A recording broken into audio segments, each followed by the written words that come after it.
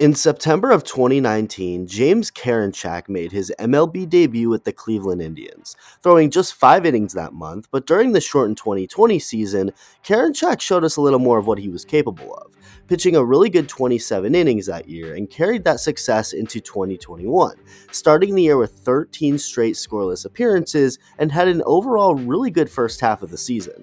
One thing was pretty clear though.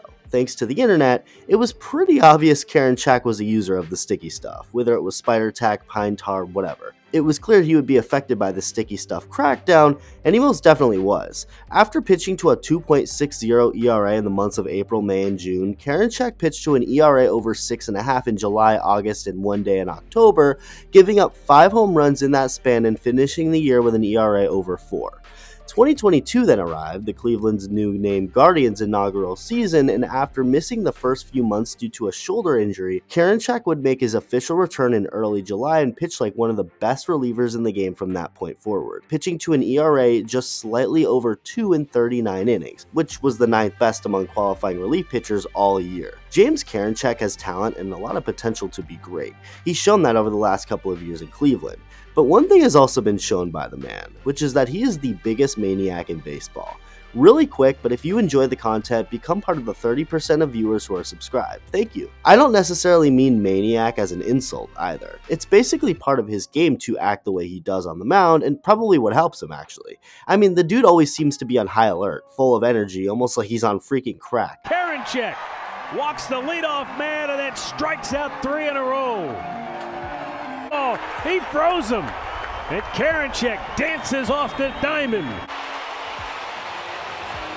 Bottom of the and he blew it right by him. James Karinchak roaring off the mound. Fastball by him. Couple of Ks for Karinchak. Oh, Uncle Charlie.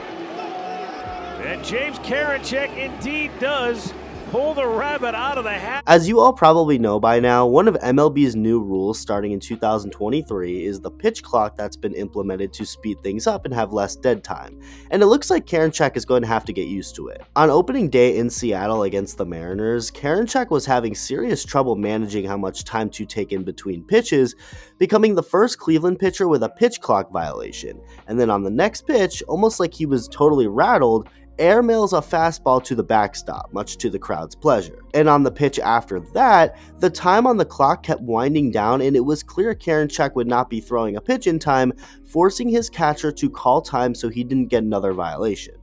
He'd end up walking Crawford in that at-bat, hit Colton Wong, and then give up a 3-run opposite field home run to tie France. The Mariners won the game 3 outs in the 9th later, and Karinchak got the loss, but that wasn't the end, folks. In the 3rd game of the series, Karinchak took the mound again in the 8th inning, this time with a 2-0 lead, and this time the crowd was ready, trolling Karinchak by counting down the pitch clock. Watch and listen. On the clock.